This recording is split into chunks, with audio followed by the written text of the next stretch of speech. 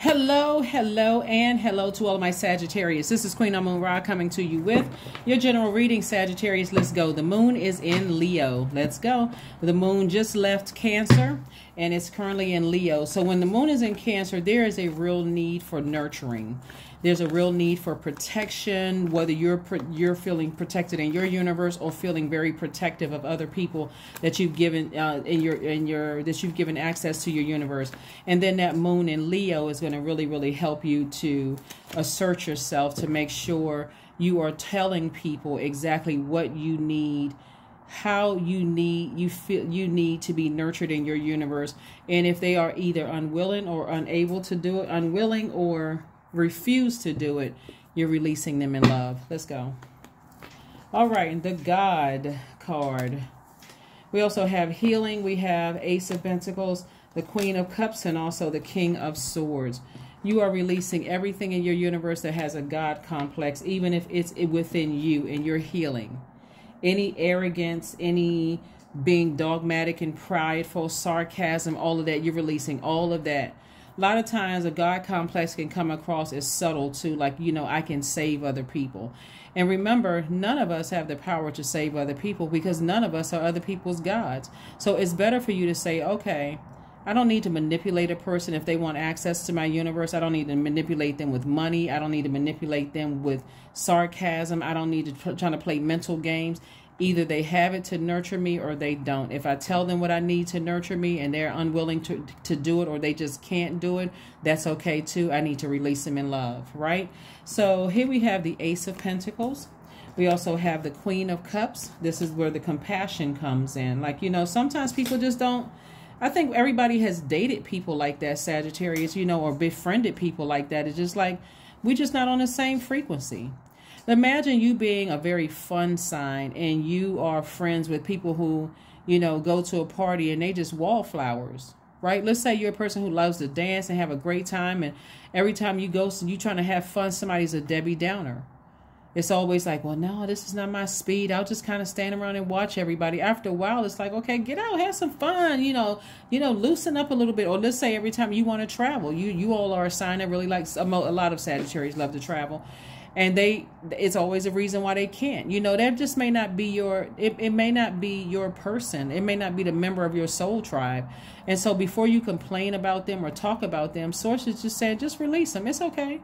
They'll find their tribe just like you'll find yours. So I do see the King of Swords here. Somebody's definitely becoming a lot wiser and more knowledgeable about things and no longer lamenting over things. It's like it is what it is. I have compassion for whatever it is. That's the beauty of you all being mutable signs too, is that you learn how to adapt to situations a lot sooner. You may have found out some information about somebody and said, oh, I didn't know that. Let me switch gears here. Let me move on. Let me kind of sort of start the healing process myself. Sometimes what'll give people a God complex is them making more money than you do, or a person being older than you are can give them a God complex, or a person who has more education than you do. And so not to say that that's a default, that some people are by default, because they have more money, they think they're your God, or that because they have a certain level of education. That's not always the case, but I'm saying on the low end, it could happen. Like somebody saying that age equates to wisdom. I know more than you do because I've been living longer. That is absolutely not true. So whatever it is, somebody is saying, I got to look at myself first to see, do I have a God complex? And if I do, maybe I need to check myself, and have compassion for situations so that I can, I can move on from some things. So let's see what else we got going on here. Let's see what else we have going on here. So here we have the Six of Swords. We have the Two of Cups. We also have the Five of Pentacles, the Hangman, the Hierophant card, and also the Six of Wands. And Five of Pentacles, somebody's definitely been emotionally wounded, like, trying to decide, the emotions have been a little down, feeling some kind of way, maybe some kind of insecurities or something. And so finally somebody may have decided, I need to move on and I'm not looking back. I'm disappointed, but I need to move on and not look back. And I do see soulmate energy in your path. So look up, so you can look up, because maybe soulmate is what somebody needs right about now. Somebody pouring fresh water. Maybe you need somebody to travel with, or to hang out with, or party with, or whatever, but you won't see them if your head is down and you're lamenting over something you had to leave behind. Here we have the Hangman. Somebody may also be feeling a little guilty for prejudging somebody and not knowing the full story. But whatever it is, now you have an innate spiritual understanding of something, and you can move on. And I do see you victoriously moving on. So whatever it is, sometimes we misjudge people. We don't know. But now that you do know, somebody says, I learned whatever lesson I needed to learn. I can move on in love. I can move on in love. I can move on in love. Yep, let's get ready to close it out. Again, happy midweek Wednesday. Find out exactly what nurtures your spirit, Sagittarius. And you can do that in water or around water, a body of water, a pool, a lake, a stream, a pond. Something that's going to kind of calm your fire down and have you in receiving mode. You know, water has a way through the vibration of sound to come in through your ear gate and eye gate. You want information to flow to you like water. You want money. You want love. You want resources. You want the voice of God to flow to you like water. And so it's hard to do that when you constantly got your blowtorch out, assuming the worst, always taking action, always doing something. So a lot of information is coming to somebody. So I see reframe. This is happening for me, not to me. So God is giving somebody a gift of like knowing when to settle down and nurture yourself, so that you're not expecting for people to know that, you know, before they leave your life, they need to make a big announcement. Some people are just like, you know, I feel emotionally drained and I need to move on. You may not even know what you did, but that's what self-forgiveness is for. So Source is saying, forgive yourself, but move on from something. Just move on. Self-worship. 37. My hands fold as I speak to the stars, watching as the sky holds its breath. It's in stillness that I find that I am all of divinity within me. That's right.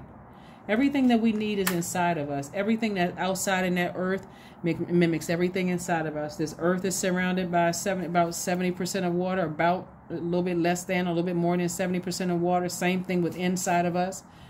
We have earth, air, water, and fire inside of us. Everything we need, even that sun out there, reflects the sun within us, right? That moon reflects the moon within us, our sun sign, our moon sign. You got all the planetary alignments within you. So if you need something, go within where source is, right? And so that's what's like, you know, somebody may have been feeling emotionally wounded because they could have felt, for any reason, you could have felt abandoned. Somebody, you could have felt like, you know, money could have played a role, or you know, money could have played a role in something. So Source is like, focus on your healing right now. Focus on your healing, you know, and make sure you are not operating from a God complex. Rest everybody. Make sure you're not operating in God complex. You know, that's how I think we've all experienced that in the workplace. And we've had managers to abuse their power, or people in the leadership positions to abuse their power. You're like, wow, this person really is egotistical. Right? So anyway, death to the ego. That's right. Death to that ego of edging God out. Somebody is really focusing on healing right now, right? So anyway, here we have the King of Swords. And so this is a person who is knowledgeable and very wise. We also have the 5 and 4 of Swords. So I do see somebody getting their rest, like doing more meditation. That's kind of like resting your eyes and just envisioning your life the way that you're using your words and your intellect in a very friendly and very welcoming way. So it's two energies in particular that somebody is just like, God said, well, I want you to drop the swords. It's two energies that somebody is still kind of in that, if I see them or if I talk to them, I'm going to give them the same energy they're giving me. Sources like, drop all of that. It doesn't show weakness. It actually shows strength, because you're knowledgeable and you're wise about a situation. Only time people act, for the most part, a lot of times people act like that when they put so much negative energy out into the universe. They're wondering if that energy went out there and if they are going to be attacked. Sources like, put all of that down. So here we have Ace of Wands. Your third eye is wide open. And then also the 4 of Cups. So somebody could definitely be ruminating on something. And sources like, you don't need to ruminate. Just have compassion. If you happen to see some energies that you may have said some things prematurely about, again, it should be all love. You ain't got to be phony, walking up to people, showing all your teeth and all of that other stuff. You just, like I said before, you can speak and keep it moving. You can keep, if you feel like speaking, and just keep it moving.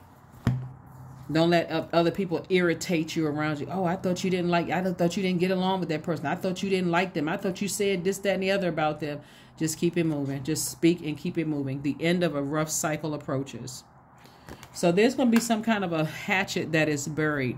But also be prepared for if, you know, some things were said and information got back to people that they are not receptive, because again, we are not other people's God. We cannot force anybody to heal sooner, and to assume that people are holding on to a grudge. We don't, you know, none of us know what people are going through. Some people are so hurt, for them they could be contemplating, you know, leaving this world.